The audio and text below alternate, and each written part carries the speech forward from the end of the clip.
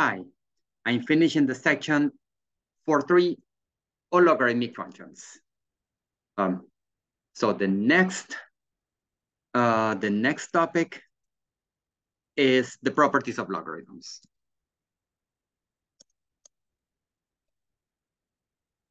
Okay, so we in the first part we studied the properties of a logarithmic function. The domain is the set of positive real numbers. What the graph looks like is going to have a vertical asymptote. So we were seeing the properties of a logarithmic function with base A, and now we'll see the properties of logarithms in general. Okay, so for x positive, y positive, a positive, with a not equal to 1, and any real number r,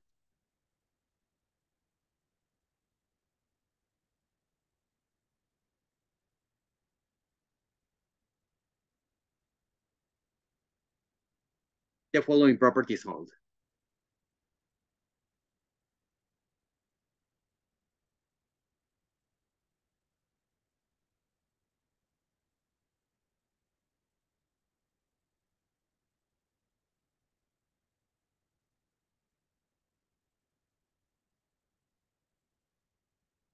The first property is the product property.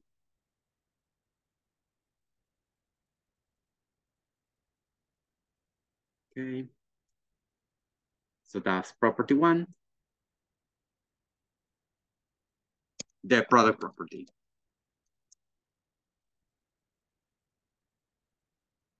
The product property says that the logarithm with base A of a product of two positive numbers is the sum of the logarithms. It's logarithm with base A of x plus logarithm with base B or logarithm with base A of y.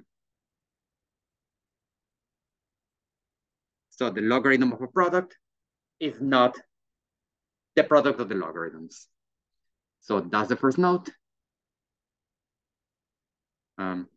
Or I'm going to write the notes at the end. The second property is the quotient property.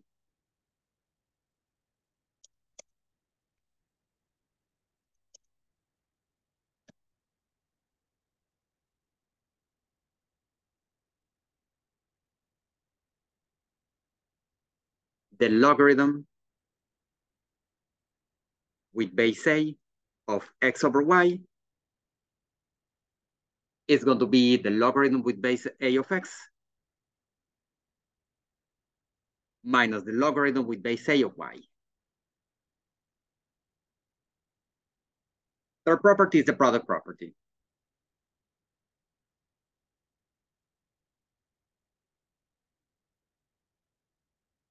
The power property.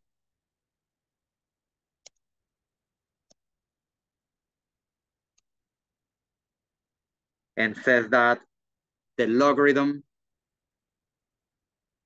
with base A of x to the r power. So this power, you can bring it down as a coefficient. So that's the power property. Number 4.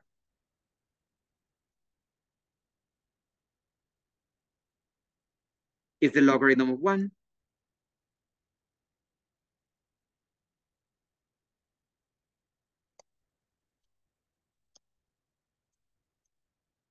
So no matter what is the base, as long as A is a positive number, not equal to 1, the logarithm with base A of 1 is 0. And number 5,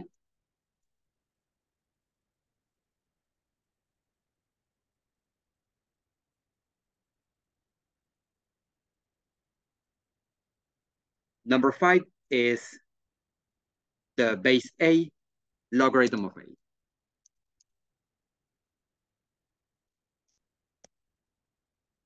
And that follows from the definition of a logarithm. The logarithm with base a of a is equal to 1. Okay, so these are the properties of logarithms. The product property, again, the logarithm of a product is the sum of the logarithms. The logarithm of a quotient is the difference of logarithms. And the power property, you have x to some power. You can bring r down as a coefficient. The logarithm of 1, this follows from the definition of logarithm. The logarithm of 1 is 0. And you can see that because a raised to the 0 power is 1. And a raised to the first power is a. So a couple notes. And I'm not proving the other 3, but they also come from the definition of a logarithm. So a couple of notes.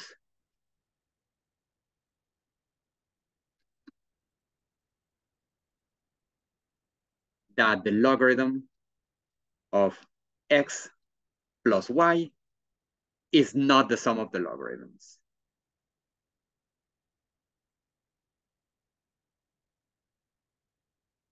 Or that the logarithm of x times y, and same with a minus. I'm not going to write the minus, but it's the same with the minus. Well, you know, you saw the properties. The logarithm of a product is the sum of logarithms. So this is not the product of the logarithms. So I'm not going to do that for subtraction, but for quotient, it's the same way. The logarithm of x over y, or okay, the base, let's write the base a.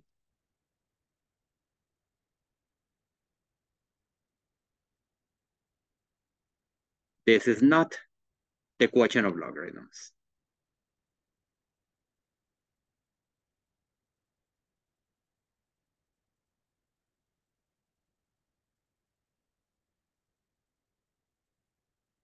So in the next example, we're going to rewrite each logarithm using the properties.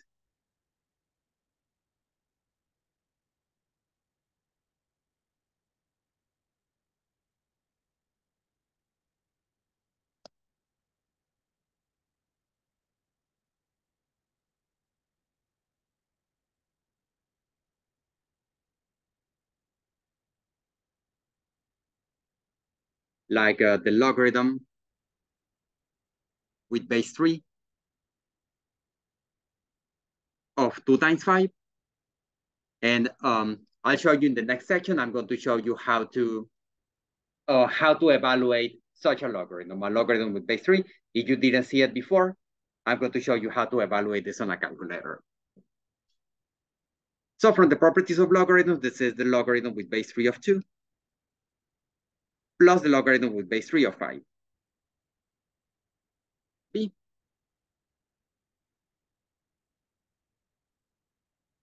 The logarithm with base 4 of 7 over 18. Quotient property. This is the same as the logarithm with base 4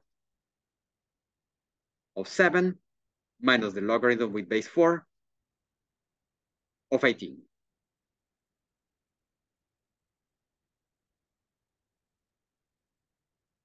And last one is the illustration of the power property. The logarithm with base 5 of the square root of 10. So square root of 10 is the same as 10 raised to the 1/2.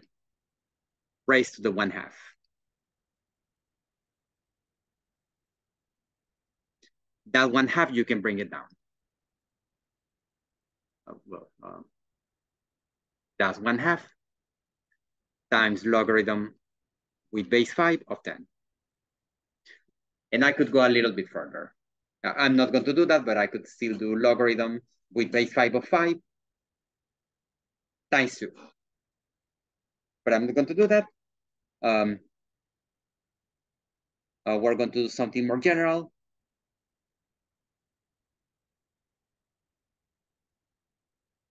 We are going to expand the expression as a sum, difference, n constant multiples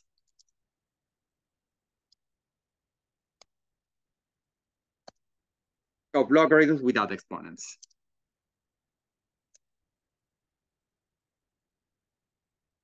So the final expression must not contain exponents. It's going to be a sum. It's going to be sums, differences, and constant multiples. First expression is the logarithm with base 3 of the cube root of 4x y squared.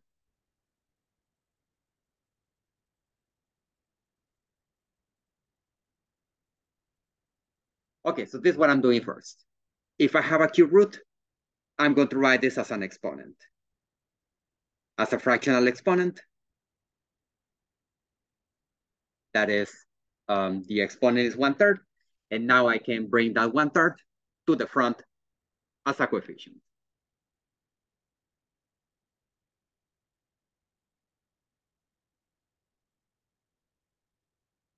Okay, next, I can use the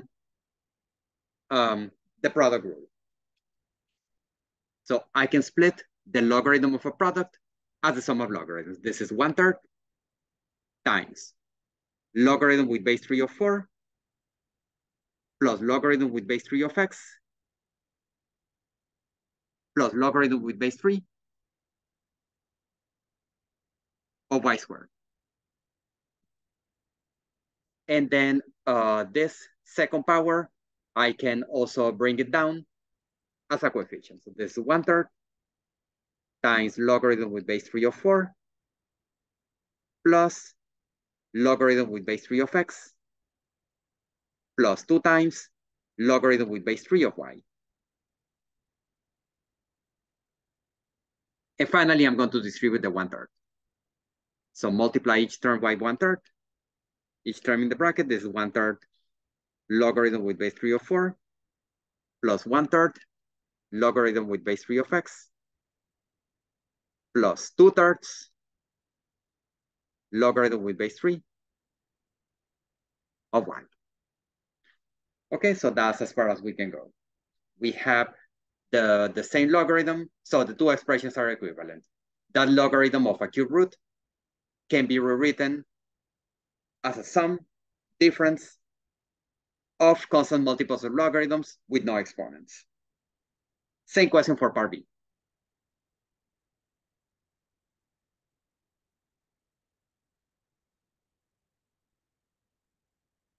The logarithmic expression is logarithm with base 4 of the nth root of x squared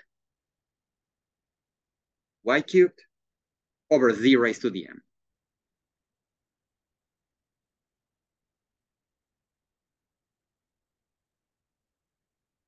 So that n root, I can rewrite this as the 1/n power. That's logarithm with base 4 of x squared y cubed over z to the m raised to the 1/n.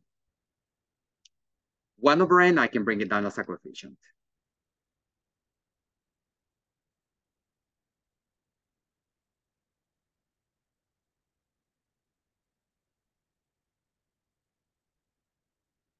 Okay, next, if I have a quotient, I can separate the numerator and the denominator as a difference. This is logarithm with base 4.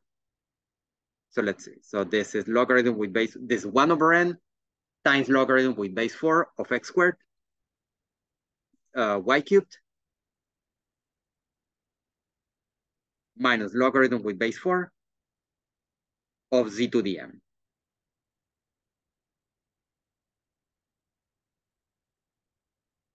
Okay, so now I can split that product as a sum as well. This is 1/n logarithm with base 4, x squared, plus logarithm with base 4, y cubed, minus m times logarithm with base 4 of z. And that the 2 and the 3, I can bring it down as coefficients. This is 1 over n. This is 2 times logarithm with base 4 of x. Plus 3 times logarithm with base 4 of y. Minus m times logarithm with base 4 of z. And finally, we're going to distribute the 1 over n. This is 2 over n, logarithm with base 4 of x, plus 3 over n, logarithm with base 4 of y, minus m over n, logarithm with base 4 of z. Okay, so compare the expressions. They are the same. So the two expressions are equivalent. The one in black and the last ones are equivalent expressions. And I'm doing one more, part C.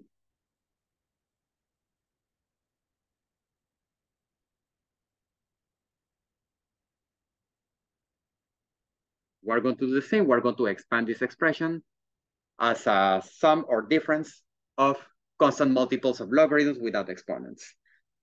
Logarithm with base 5 of 3x squared over y cubed z to the 4th.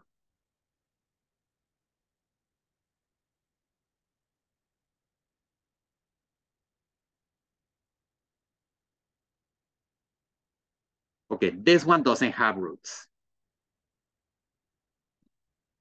And that is going to be what? That's going to be logarithm with base 5 of 3x squared minus, I'm using first the quotient property, logarithm with base 5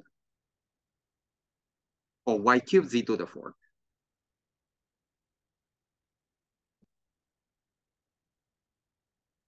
And next, I'm going to use the product rule for each of the terms.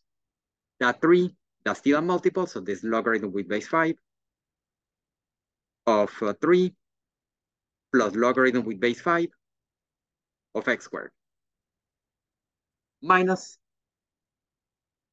So it's important to write a grouping symbol because I'm distributing the minus. That's minus logarithm with base 5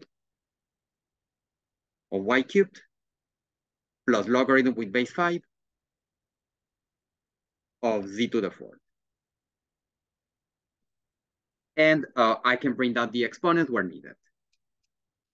This logarithm with base 5 of 3 plus logarithm with base 5 or 2 times logarithm with base 5 of x.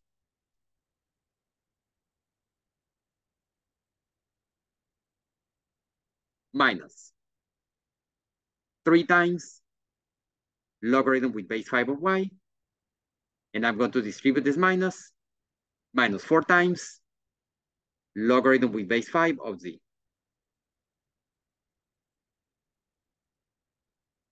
So again, the first and the last expression are equivalent.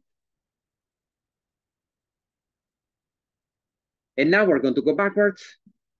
We're going to condense the expression as one logarithm. So these are the next examples. We're going to reverse that procedure. We're going to condense each expression as a single logarithm.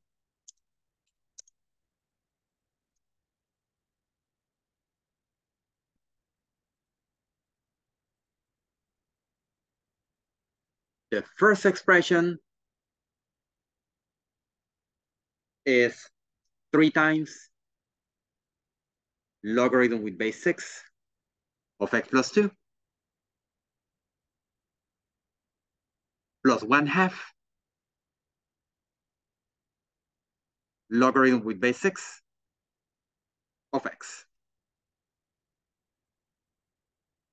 Okay, so first, the constant multiples, we're going to bring them up as exponents. So that 3, we're going to bring it as a third power, and the 1/2 as a half power or a square root. That's logarithm with base 6 of x plus 2 to the third, plus logarithm with base 6 of x to the 1/2. But x to the 1/2 is the square root of x. So if the coefficient is 1, now we can bring them together. We can bring them together with the product rule. This logarithm with base 6 of x to the 1/2 times x plus 2 cubed. Or if you prefer, logarithm with base 6 of the square root of x times x plus 2 cubed. So the first and the last expressions are equivalent. B.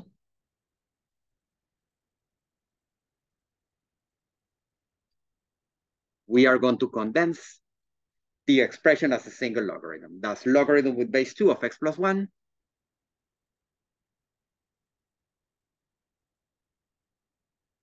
minus 3 times logarithm with base 2 of x.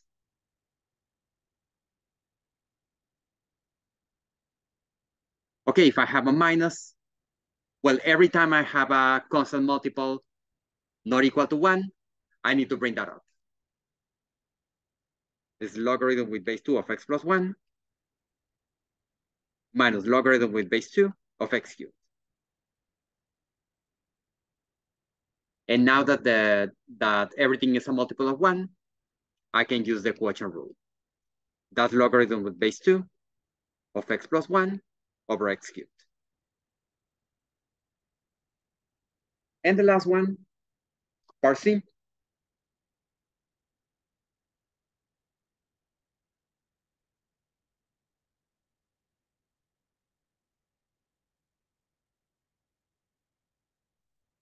Now we're going to condense the expression 1/2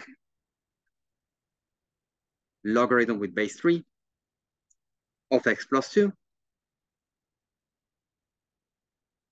plus 3 times logarithm with base 3 of x minus 1.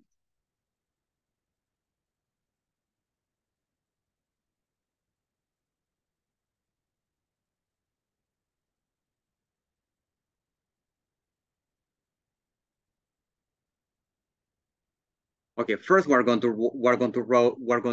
condense whatever is inside the brackets, and once we do that, we're going to bring the 1/2 as a square root. So let's keep the 1/2 as a multiple for now. Logarithm with base 3 of x plus 2, there's nothing to simplify. X plus 2, I cannot do anything with that. I cannot separate it, or I cannot do anything with that.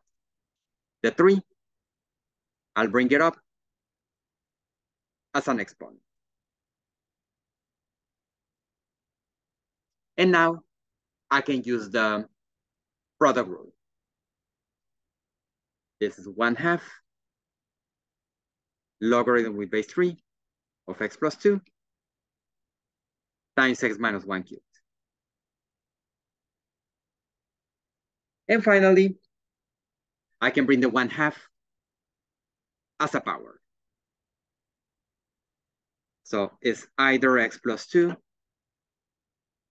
times x minus 1 cubed raised to the 1/2, or the square root of that. Logarithm with base 3 of the square root of x plus 2, x minus 1 cubed.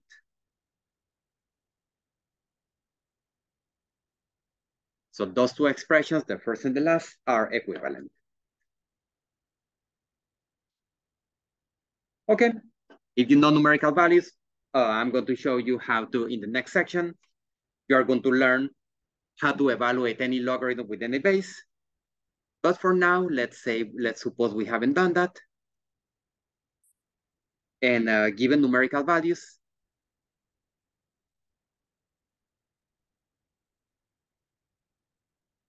we are going to use the properties of logarithms to evaluate the expressions.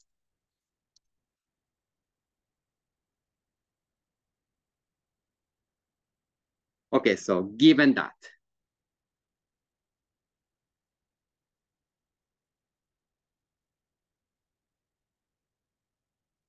the logarithm with base 6 of 4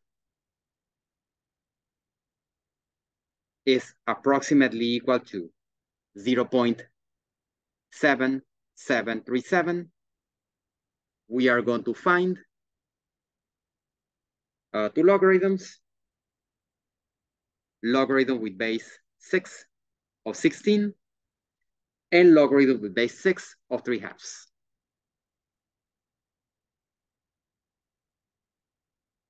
So we're going to write everything in terms of logarithm with base 6 of 4.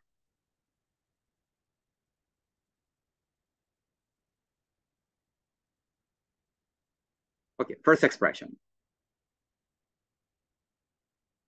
Logarithm with base 6 of 16. 16, we can write this as 4 squared. And that 2, that power 2, I can bring it down as a coefficient. So 2 times logarithm with base 6 of 4 is going to be approximately, I'm just going to keep it as equal. We know it's approximately equal 0.7737. Or that is approximately 1.5474.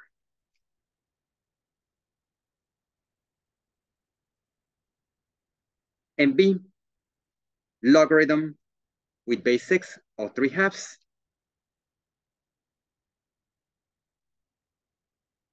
So the 3/2, if I want to have logarithm with base 6 of 4, what I'm going to do is rewrite this fraction as 6/4. And now properties of logarithms, I can split it as a difference.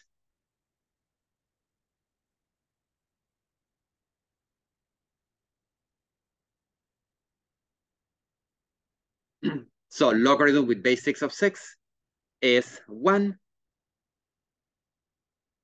And logarithm with base 6 of 4 is approximately 0.7737.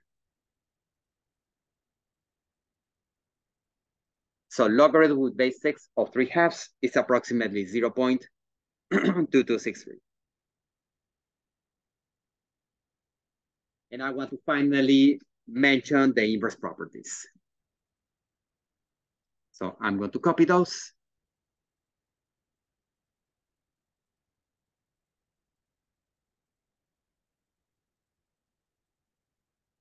Okay, so we know that exponentials and logarithms are inverses of each other.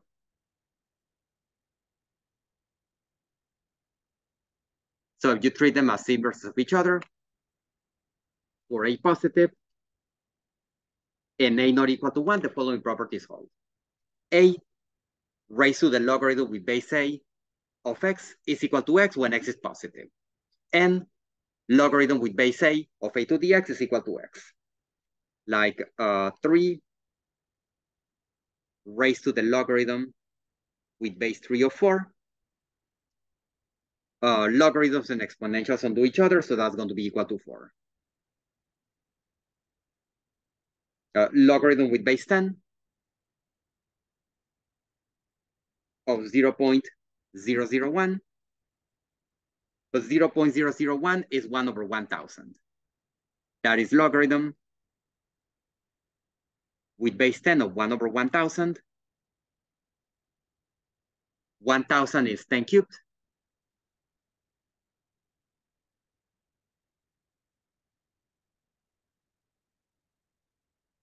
And 1 over 10 cubed is 10 to the negative 3. So that's logarithm with base 10 of 10 to the negative 3. So the inverse property, all that is equal to negative 3. And finally, Let's give them names. So that's 1, 2, and 3. A logarithm with base 7 of 49. But 49 is 7 squared. So logarithm with base 7 of 7 squared is 2. Okay, so with this, we are done with section 4.3 on logarithmic functions.